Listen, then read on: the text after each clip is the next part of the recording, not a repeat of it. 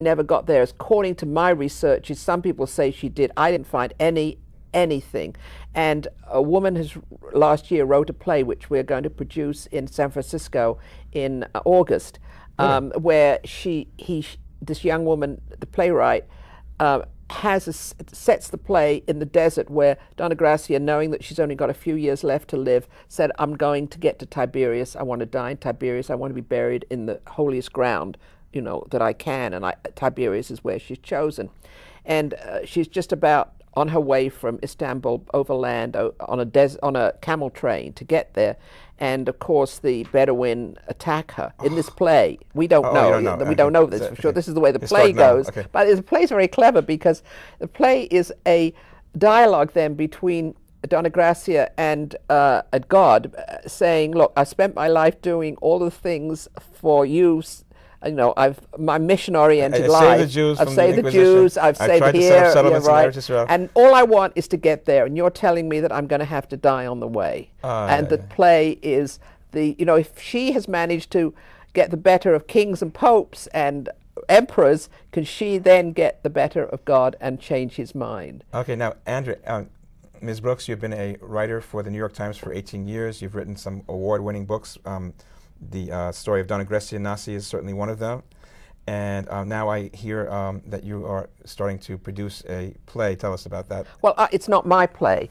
It will be produced by them. It won't be produced by me, and it was not written by me, but I thought that the idea of this play was just brilliant, and it's beautiful. So I'd like to see her as a movie. Okay. I mean, are you going to co-produce? Are you going to, like, because you have no, I won't co-produce, but I'm going out to LA in a few weeks, and I am trying to interest somebody in producing a movie. I've been doing that for a few years now. Well, good for you. Wow. Not so far, but I mean, it's got such exciting things. She falls in love at one point in Antwerp, where she's a widow, with her brother-in-law, and she's not supposed to because the brother-in-law is pledged to her sister, and you know, you can see an affair going on. So there's love interest. There is an escape where Cosimo de' Medici thinks she's one of the greatest bankers of the period and tries to get her to come to Florence when she's fleeing Antwerp, and she says, no, you know, go away. I'm going to go, you know, my mission and my people are more important than coming and living a beautiful life in Florence. So it's a fabulous story with, you know, wonderful visuals, and I am trying to get a movie. I mean, they must use you as a resource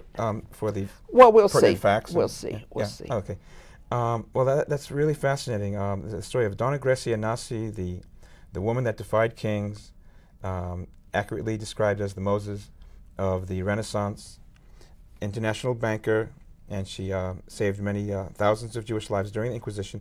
Before we sign off here, I'm not sure that everybody really understands exactly what the Inquisition is.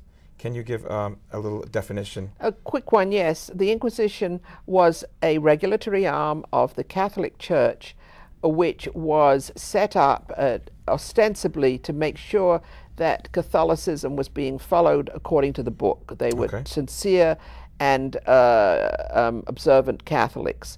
Actually, its real mission was ethnic cleansing.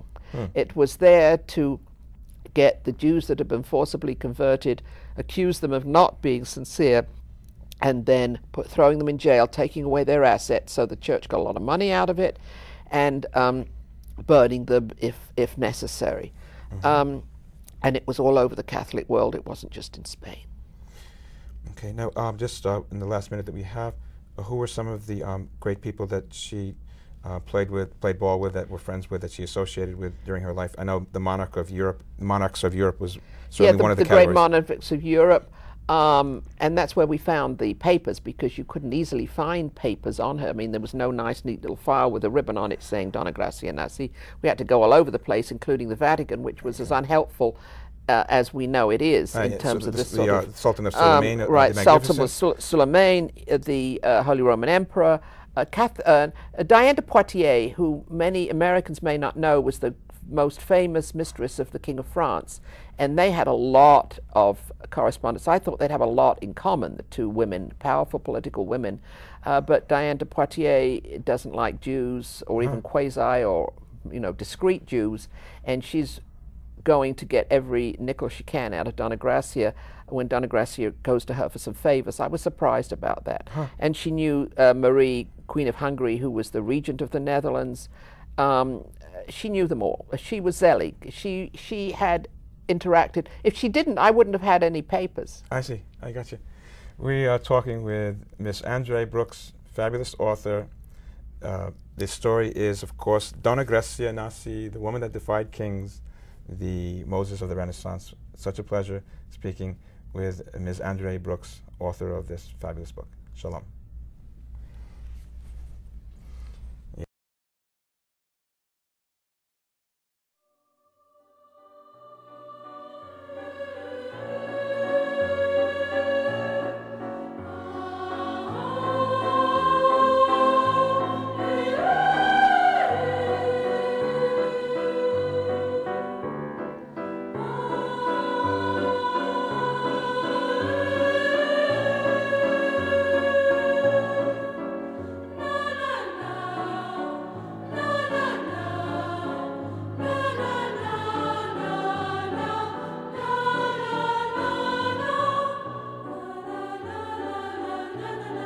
Seconda voce.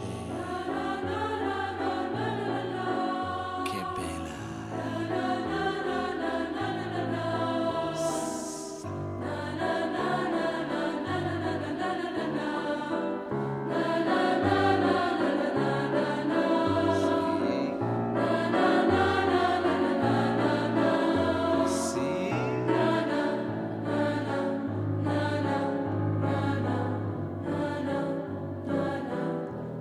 Together, now together, see?